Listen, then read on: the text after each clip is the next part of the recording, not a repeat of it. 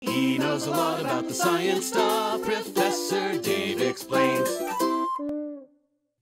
Earlier in the series, we learned about the clade Neodermata, and within this clade we can find the parasitic flatworms of Trematoda, Monogenea, and Cestoda. These are highly specialized parasites that descended from a lineage of free-living flatworms within Rhabditophora, though they have secondarily lost their rhabdites. All members of Trematoda and Monogenea are ectoparasites, collectively known as flukes. More recent phylogenetic analyses have revealed that Monogeneans are more closely related to the tapeworms, though this is still debated. Monogeneans, unlike the Trematodes, cause considerably less damage to their hosts, since their life cycle within the host is generally quite a simple one, unlike some Trematodes which undergo complex migrations, causing extensive damage along the way. However, dense infestations can cause severe irritation, and extremely dense infestations can cause extreme damage and even death. They are commonly found on the skin, gills, or fins of fish, and occasionally within the tissues of amphibians and hippos. They have a direct life cycle and do not require an intermediate host. Nearly all adult trematodes parasitize vertebrates, including humans. Though we've discussed parasites in this series before, these are the first human parasites we have encountered. As a warning, some of the images we will be looking at are a bit graphic, and the information might be disturbing to some viewers. Morphologically, adult trematodes are teardrop or leaf-shaped with adhesive suckers. They are well adapted to parasitism, wielding various types of penetrating organs, cyst-producing glands, and adhesive organs such as suckers and hooks. In addition, up to 80% of an adult fluke's body is devoted to their complex reproductive system. Trematodes are such well-adapted parasites that some of them have existed for longer than their hosts. For example, the members of genus Schistosoma have been dedicated parasites for at least 150 million years, which is several orders of magnitude older than the evolutionary history of many of their current definitive and intermediate host species, including humans. Perhaps the most infamous flukes are those of clade Digenea, which includes about 6,000 species, nearly all of which have a complex life cycle that begins with a free-living aquatic or semi-aquatic intermediate host, usually a mollusk, and a definitive host, or final host, that is almost always a vertebrate where the flukes reproduce. Reproduction only takes place in the definitive host. Some species also use secondary and even tertiary intermediate hosts to get to their definitive host. In addition, some may also have paratenic hosts, meaning one that is not essential to the life cycle. For example, Paragonimus westermanni, or the oriental lungworm, has aquatic snail and crustacean intermediate hosts, but may also have an additional paratenic host, pigs in particular, from which humans can be infected through consumption. Individual species of Digenean flukes are usually very host-specific. That is, they can only inhabit specific species. Even within an individual species, a fluke will only inhabit a specific site within their host's body. Some target the digestive system, others the respiratory system, still others the circulatory system, and others the reproductive system. Many, like Clonorchis sinensis, or the Chinese liver fluke, infect different systems in different hosts. However, like everything else in biology, there are exceptions. Fasciola hepatica, for example, can infect a huge range of mammals and is even reported in some bird species. Let's examine a typical life cycle to get a better understanding. We'll start with an individual egg that is passed through an infected human's fecal matter. If this egg does not reach the water, or if the water into which it is deposited is sufficiently treated, it will not develop further. If it does make it to the water, it may live for several weeks before it must be ingested by an intermediate host so that the embryonic egg membrane can be dissolved, and the ciliated miracidium can emerge. This mobile stage can move about within a snail host's body and eventually penetrates the intestine, then the digestive gland, where it metamorphoses into a sporocyst. Sporocysts reproduce asexually and can produce additional sporocysts, or retii. Retii can also reproduce asexually to create more retii, or the infectious cercariae that attack fish from the family Cyprinidae, such as carps and minnows. A single miracidium can give rise to 250,000 individual cercaria. This is an incredibly important point when considering the epidemiological risk posed by flukes. The clonal expansion within the intermediate host means that a location can go from being low or no risk to high risk with minimal environmental contamination from eggs derived from the definitive host. If an individual cercaria encounters a suitable fish host, it will bore under the scales into the muscles where they lose their tails and encrust themselves in protective cysts, then remaining dormant as metacercariae.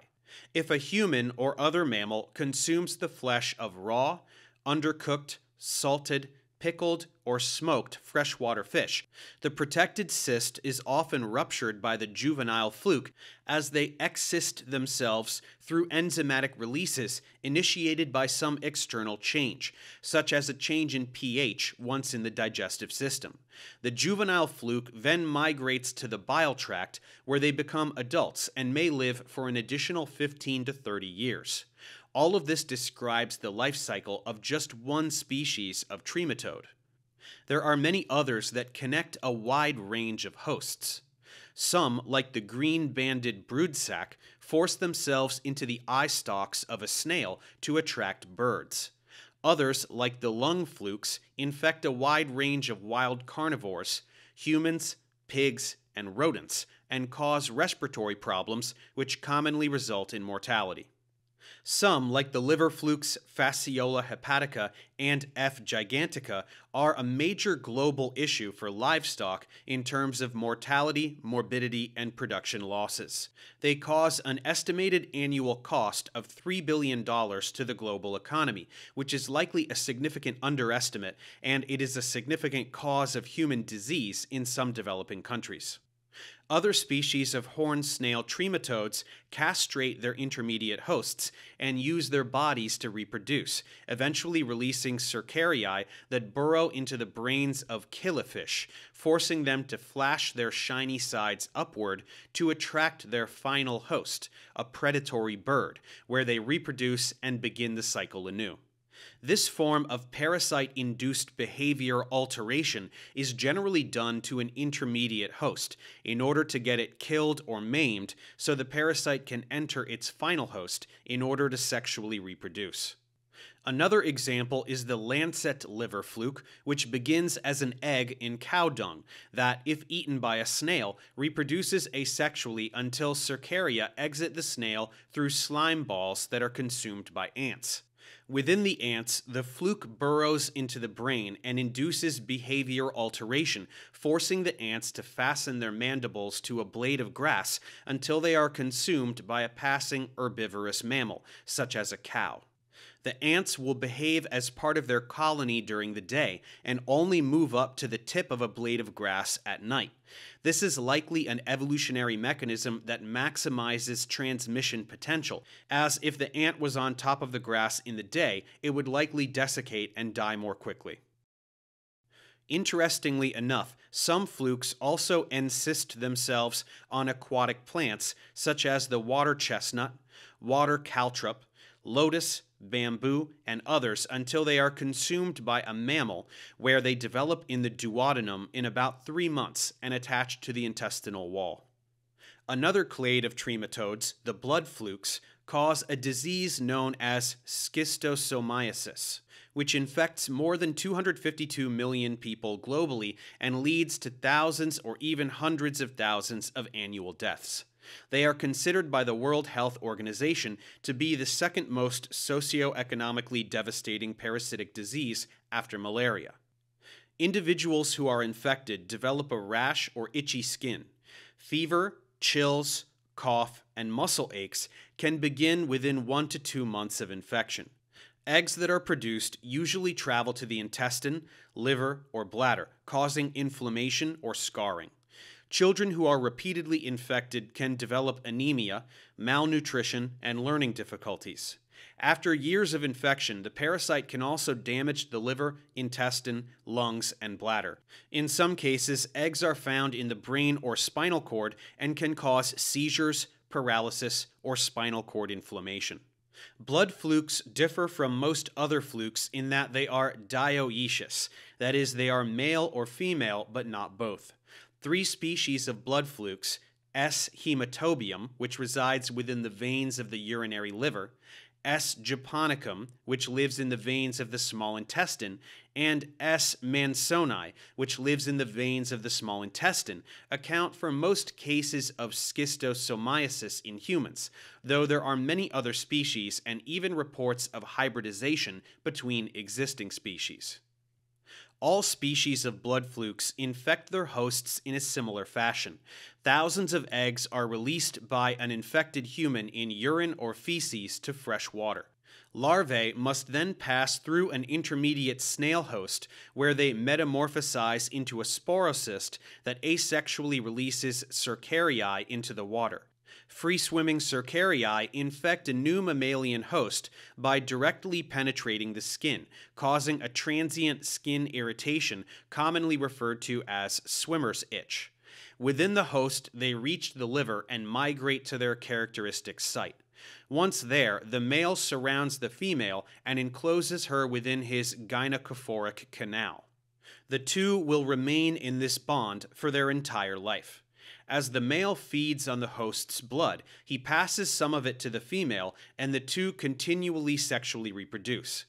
The female lays tiny barbed eggs that extrude through the walls of the veins and enter the gut or bladder lining, where they are expelled from the body. Eggs that are not released may cycle back into the blood, where they cause inflammation, tissue damage, impede blood flow, and cause fibrotic reactions and granulomas. And with that rather jarring image, we will conclude our introduction to the parasitic flukes. Keep in mind, this is just a sample of a few of the thousands of known trematode species, many of which have not yet had their full life cycle analyzed. It's possible they are responsible for even more intricate relationships between hosts. In any case, let's move forward and wrap up our discussion of phylum Platyhelminthes. Thanks for watching. Subscribe to my channel for more tutorials. Support me on Patreon so I can keep making content. And as always, feel free to email me, ProfessorDaveExplains@gmail.com.